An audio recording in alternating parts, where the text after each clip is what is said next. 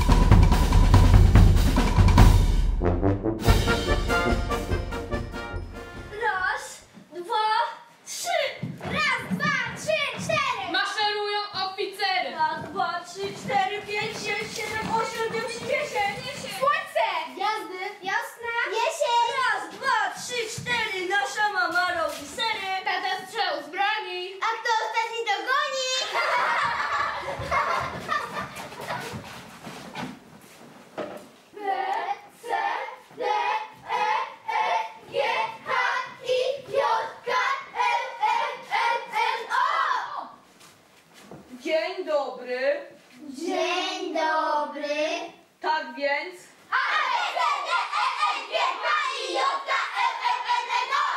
No dobrze, niech wam będzie. Proszę pana, a ile waży 1000 rekinów? Co? No, ile waży 1000 rekinów? Ale nie młotów, tylko takich zwykłych. No, żarłaczy. A ile minut trwa popołudnie? Czy jak już pójdę do nieba, to dostanę tam coś do jedzenia? No i czy będę mógł mieć tam otwarte oczy? Kim jest tata Pana Boga?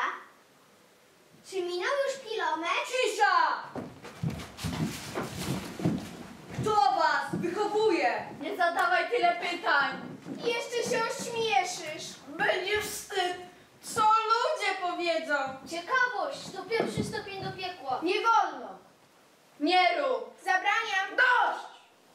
Jeśli się dobrze zastanowić, to my dzieci jesteśmy bardzo biedne. Wszyscy nas strofują, krytykują. I na dodatek ciągle dają nam rady. Wszyscy dorośli chcą być naszymi matkami i ojcami. Ani mi się śni. Słuchaj tego wszystkiego! Nie będziesz mi mówił, co mam robić! W porządku. Zrobicie, jak uważacie. Ja chciałem tylko twojego dobra. Nareszcie! Wszyscy poszli. Możemy robić, co nam się tylko podoba. Żadnych zakazów. Zero nakazów. Nie wolno. Nie rób, co ludzie powiedzą. No, to co robimy? Jak to co? Nic. Nic, czego chcieliby od nas dorośli.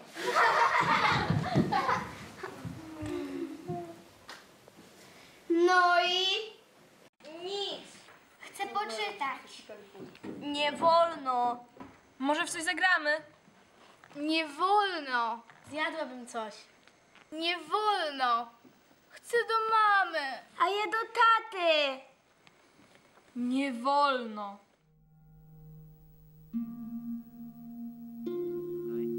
Nudne są te nudy.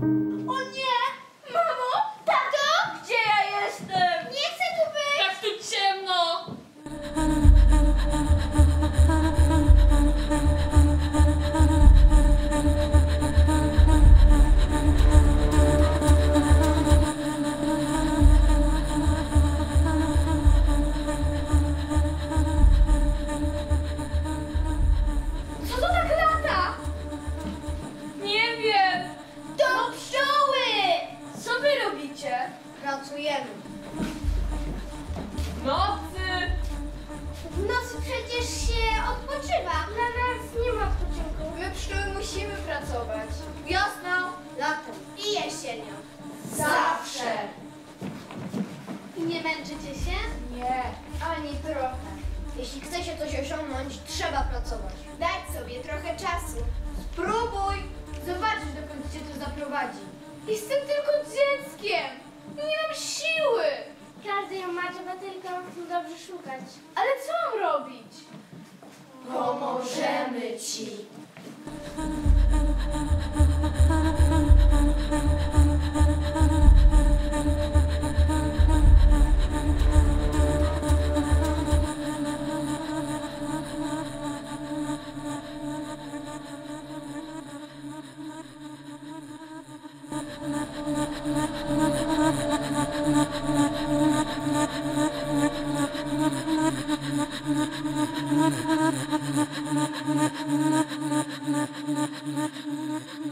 Nie poddawaj się i płyń do celu.